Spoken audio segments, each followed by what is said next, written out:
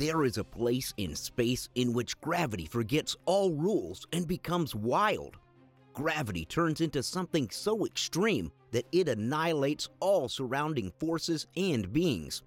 Unavoidable and inescapable, the destructive entity of the black hole is the most uncontrollable force that exists within our universe. Though not a literal hole, but a bundle of extremely dense matter, black holes are so powerful that not even light can withstand its energy.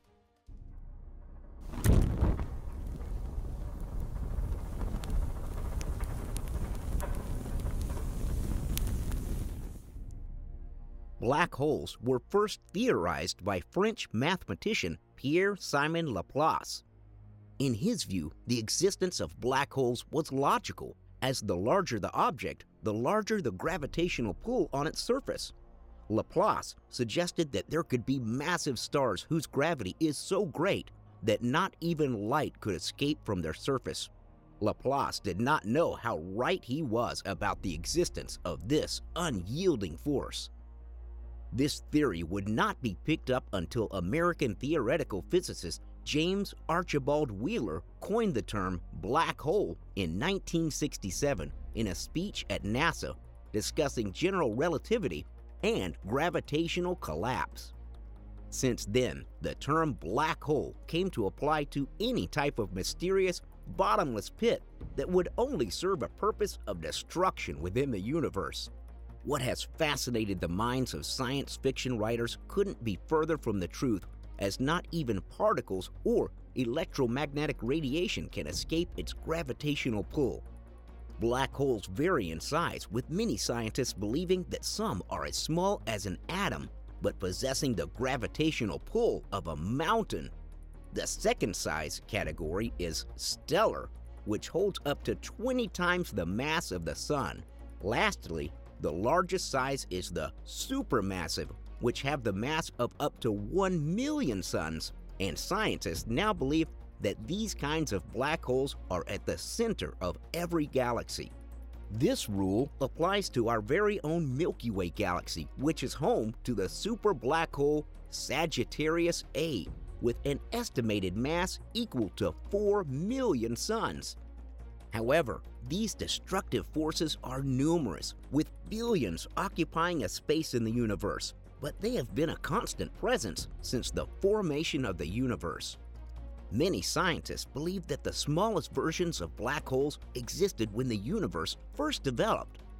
With regards to stellar black holes, their existence is a result of the center of a large star falling in on itself, creating a supernova, or exploding star, that fires part of the star out into space. Though less is known about supermassive black holes, many scientists theorize that, like small black holes, they too have existed since the beginning of the universe. Though we are unable to see black holes in space, the artist's impressions perhaps exaggerate. It is possible to identify where they originate from. By using satellites and telescopes that travel through space, it is possible to locate and learn more about black holes, which then lead on to answering the multitude of questions that scientists have regarding the universe we live in. The first step in locating a black hole is by monitoring the gravitational pull. For example, in the Milky Way, a dark spot where all the stars encircle around it as if they were orbiting a really dense mass. The second method of determining where a black hole is by observing the matter that falls into the black hole. As this matter goes into the black hole, it settles in a disk around the center of the destruction. Some of this energy is liberated from falling in, however, and then is turned into light, which then allows scientists and observers to find the black hole via X-ray technology. According to Peter Sutter, an astrophysicist at The Ohio State University and chief scientist at COSI Science Center, black holes are one of the ultimate paradoxes of nature, as the rules which were used to classify them also mean that they should not in fact exist. But according to Sutter, this is in large part a result of how incomplete knowledge of general relativity the main theoretical model used. Understanding strong levels of gravity at small scales, and despite decades of trying to, quantum theory of gravity still has not been torn apart and understood. But can black holes die? What happens when all the energy has been consumed? Black holes don't die, but turn into something else entirely. One of these methods is Hawking radiation. When something goes beyond the event horizon in a black hole, then it no longer exists in the universe.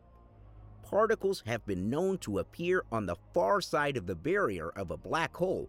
When a particle is created, an antiparticle is also created, and if these touch, they destroy each other. However, if a particle is created at the event horizon, one of the particles will be sucked in while the other particle escapes. If the antiparticle is the one to get sucked into the black hole, then the particle becomes real and has a radiation around it. This is Hawking radiation. The resulting effect on the black hole is that it is leaking actual radiation, which in turn makes the black hole start to shrink and eventually waste away. The second method involves the horizon fluctuating. The edge of a black hole causes quantum effects to go feral. The particles previously mentioned cause the event horizon to fluctuate, and the entire being of the black hole begins to flicker, grow, and shrink. With enough of this fluctuation of the horizon, the black hole will fizzle out. Space, again, provides us with a paradox. The continued existence of black holes brings with it questions about why our universe is the way it is, and the existence of this cataclysmic force forces scientists and observers to rethink what we know of gravitational theory. Thanks for watching. Please subscribe, share, comment, and like.